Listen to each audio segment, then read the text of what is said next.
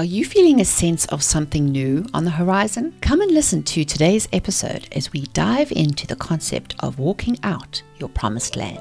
You're crossing over the Jordan into your promised land. Like you have the years of the promise and the promise and the promise, and when are we ever going to get there? You have to fight for it. You never are invited. You have to displace those giants. Giants are not going to say, hey honey, great to be you. Just come in, let's have tea. No, you have to slay and pray.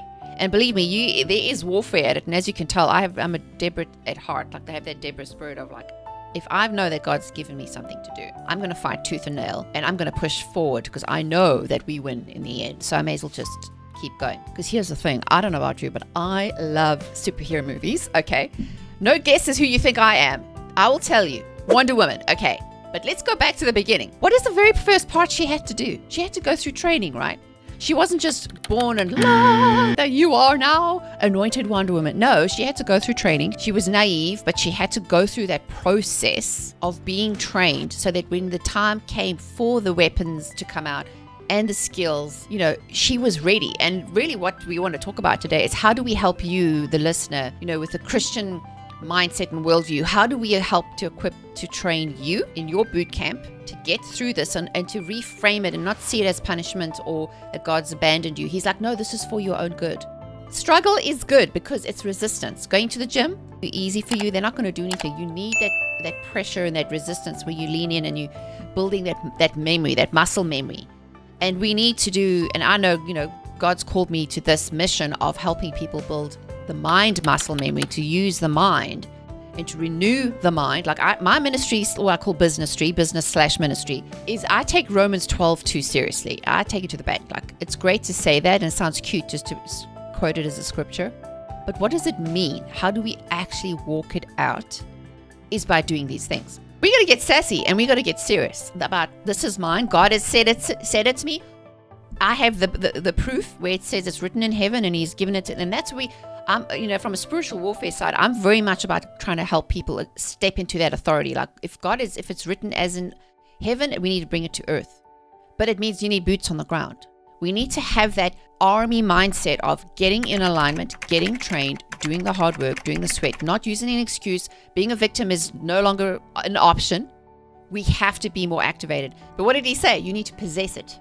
What does that mean? To possess is an active word. It's an adjective. It means you have to put action. You don't just go, sit there on a Sunday and pray, Lord Jesus, bring me everything I want. It's like he's not Santa Claus. He wants you to do something. So I'm very much a doer. How do we put this into action? How do we go to war for what is rightfully ours? And this is what I'm passionate about, is teaching people how to take authority over their minds, over their lives, their heritage, their generational line. There's people in your past, in your history, who fought for things that have been allowed to let fallow. Like God talks to me in pictures. I have this imagine of, like a whole, if you can imagine being in the post office in heaven, that there's all these gifts that have been boxed. So many of them are dusty. They have all these old labels. The people they were meant to send to, who are meant to open those boxes and activate them, have either passed on. But in our generational lines, if that's what the ancient paths are, that God asks us to partner with him in finding the ancient paths, is to walk out his actual plan. The growth mindset is often not talked about in Christian circles because we're not really aware of it as something that we can activate. Now, what I mean by that is there's a difference, and there's a lot of, I have a lot of content on my website that you can, if you want to know the difference. But Carol Dweck famously coined this term, the difference between a fixed and a growth mindset. So just as a quick recap, a fixed mindset is, you have that if you're like, oh, I can't do that. No, I could never do that. Always putting limits on yourself and just not even trying. Where growth mindset says, I might not be where I want to be, but I'm on my way to get there. And I'm open to learning. I'm coachable. I have a humble attitude, and I don't mind being told, listen, this is where you need help, or this is where you could have, improve.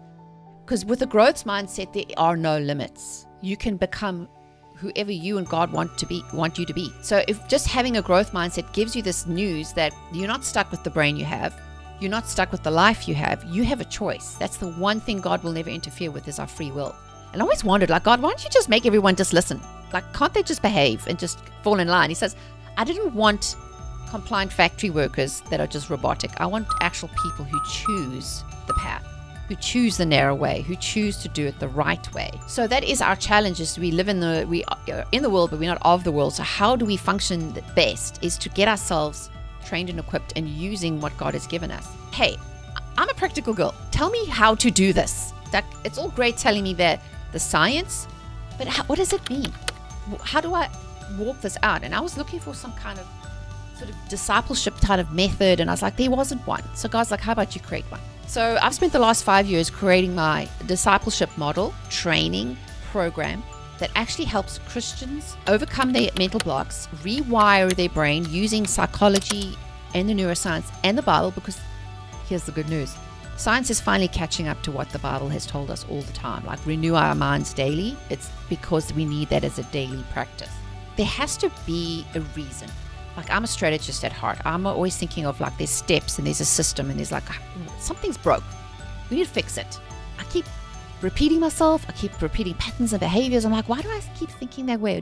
So as I started to analyze it and God started to reveal these things and we started to clean out and do the inner healing, He realized that my mind was a hot mess. The machine up here that was meant to be moving the car and driving the car was all sorts of messy. So He's like, how about we start to do the work to clean that out? And then I really dove into understanding, how does the brain work? How did God make our brain? What is the brain? Like, what are thoughts? And then, I stumbled across neuroscience, which is the science of how the brain works, because now we have neural imaging where we can actually see inside the brain, and it's just fascinating. And, we've got neuropsychology, is understanding the psychology of our behaviors. And then the other thing that I felt was missing, though, when I looked, I was really looking for help in books. I didn't find something with the Christian worldview. There was a lot of clinical psychology books, which are great. But I was like, I want to give people, especially from a Christian worldview, that if other people could do it, so can you. Those successful people we hear about, I've mentioned everybody from, Moses and David in the Bible to Michael Jordan and Elon Musk, because there's something we can learn from everybody's lessons and life pursuits. There's elements, and the 21 keys include everything from perseverance, patience, process, planting. And I go through and I use every person's history and story to illustrate this.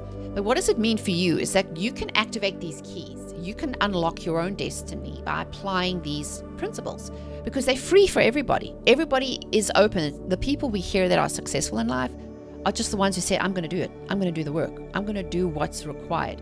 So if mindset is one of these things that you're like, I have never heard about it, I don't even know what it's about, go and grab the book, Unlock the Mind of a Champion.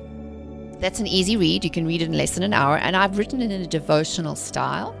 So it's like you can read one key a day, and I have prompts and keys, reflection exercises to help you think about it. For anyone who wants any more information, the best place to find me is at mamikacooney.com, and I'll spell that MIMIKACOONEY.com. And I have a bunch of mindset tools, articles, and books that they can read and connect. Thanks for watching. If you found this video helpful, hit the thumbs up button, click to subscribe to the channel, and share it with your friends. Until next time.